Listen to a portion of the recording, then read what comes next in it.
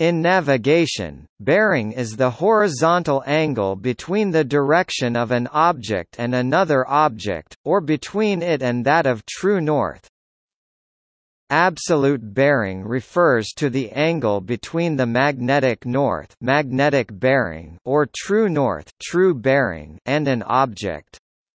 For example, an object to the east would have an absolute bearing of 90 degrees. Relative bearing refers to the angle between the craft's forward direction and the location of another object. For example, an object relative bearing of 0 degrees would be dead ahead, an object relative bearing 180 degrees would be behind. Bearings can be measured in mils or degrees.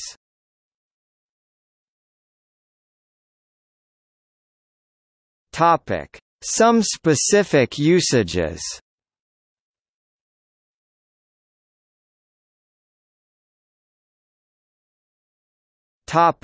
U.S. Army definition. The U.S. Army defines the bearing from point A to point B as the angle between a ray in the direction of north or south, whose origin is point A, and ray AB, the ray whose origin is point A and which contains point B. The bearing consists of 2 characters and 1 number. First, the character is either N or S. Next is the angle value. Third, the character representing the direction of the angle away from the reference ray, thus, either E, or W. The angle value will always be less than 90 degrees. For example, if point B is located exactly southeast of point A, the bearing from point A to point B is S 45 degrees east. The U.S. Army defines the azimuth between point A and point B as the angle, measured in the clockwise direction, between the north reference ray and ray AB. For example, if the bearing between point A and point B is S 45 degrees east, the azimuth between point A and point B is 135 degrees. The angle value in a bearing can be specified in the units of degrees, mils, or grad. An azimuth is specified in the same angle units.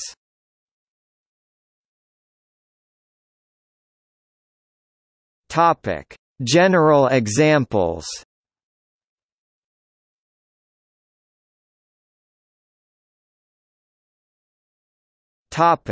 Piloting. A bearing can be taken on another vessel to aid piloting. If the two vessels are traveling towards each other and the relative bearing remains the same over time, there is likelihood of collision and action needs to be taken by one or both vessels to prevent this from happening.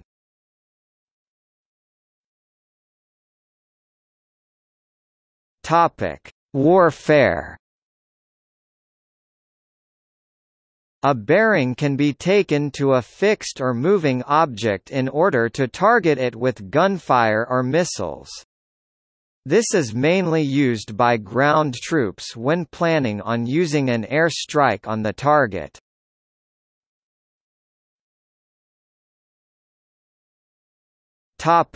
Search and rescue.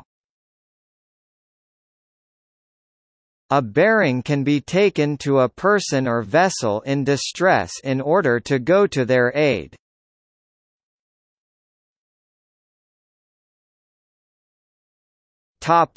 Other terminology sometimes used. Types of bearings include compass bearings, grid bearings, magnetic bearings, relative bearings, true bearings. A true bearing is measured in relation to the fixed horizontal reference plane of true north, that is, using the direction toward the geographic North Pole as a reference point, while a magnetic bearing is measured in relation to magnetic north, that is in relation to the north direction of the Earth's magnetic field lines at the given location. The latter is not the same as the direction toward the magnetic North Pole due to magnetic anomalies.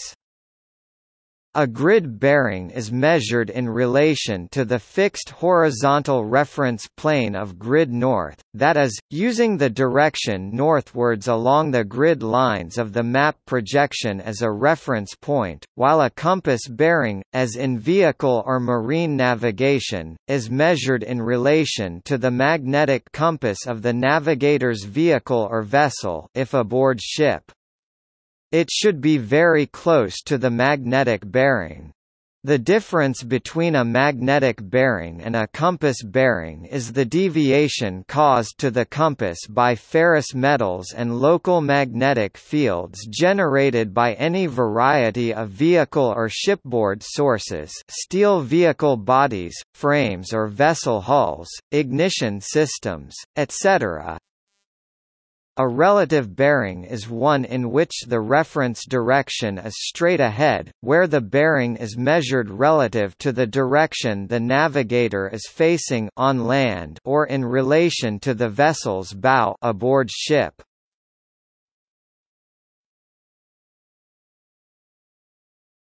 Topic: Bearing measurement. There are several methods used to measure navigation bearings, including in land navigation, a bearing is ordinarily calculated in a clockwise direction starting from a reference direction of 0 degrees and increasing to 359.9 degrees. Measured in this way, a bearing is referred to as an azimuth by the U.S. Army but not by armies in other English-speaking nations, which use the term bearing. If the reference direction is north, either true north, magnetic north, or grid north, the bearing is termed an absolute bearing. In a contemporary land navigation context, true, magnetic, and grid bearings are always measured in this way, with true north, magnetic north, or grid north being 0 degrees in a 360-degree system. In aircraft navigation, an angle is normally measured from the aircraft's track or heading, in a clockwise direction. If the aircraft encounters a target that is not ahead of the aircraft and not on an identical track, then the angular bearing to that target is called a relative bearing. In marine navigation, starboard bearings are green and port bearings are red.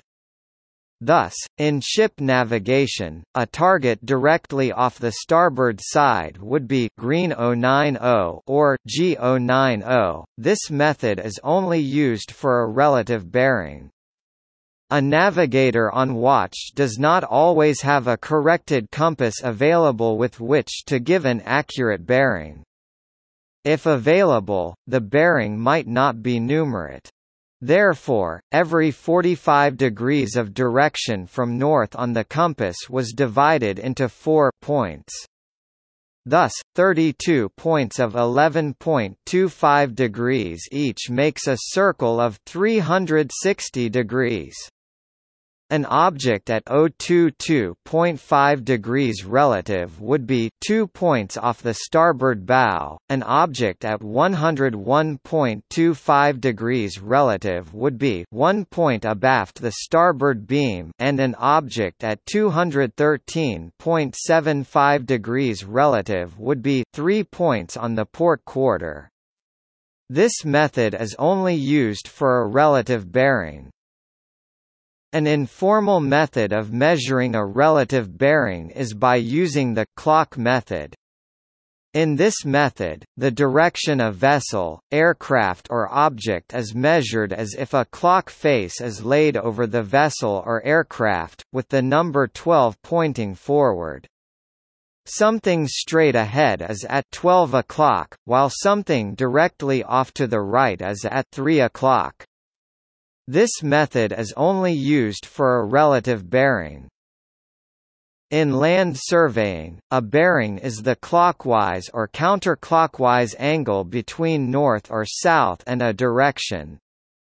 For example, bearings are recorded as N 57 degrees east, S 51 degrees east, S 21 degrees west, N 87 degrees west, or N 15 degrees west. In surveying, bearings can be referenced to true north, magnetic north, grid north, the y-axis of a map projection, or a previous map, which is often a historical magnetic north.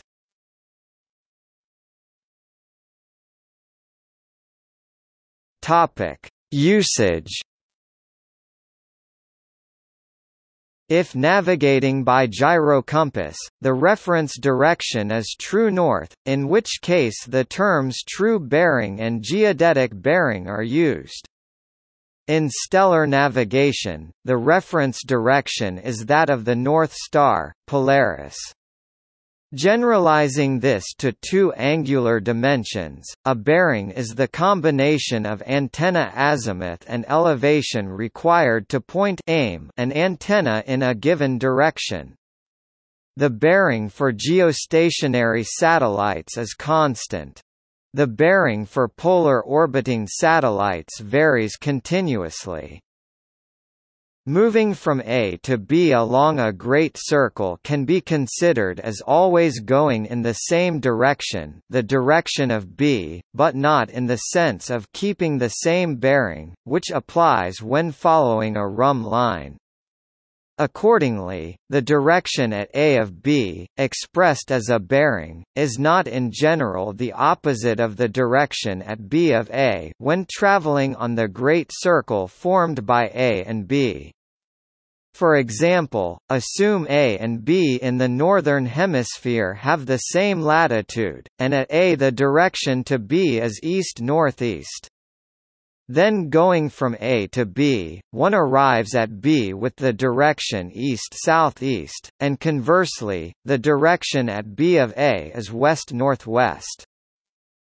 Bearings can also be transmitted into NNE north-northeast, NNE north-north-northeast, and ENNE east-north-northeast.